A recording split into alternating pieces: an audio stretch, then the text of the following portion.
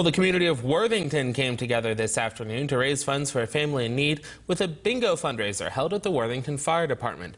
On August 19th, Mike Lehman and his wife were out attempting to set a brush fire when a mishap with gasoline led to the couple both suffering third-degree burns and landing in the hospital.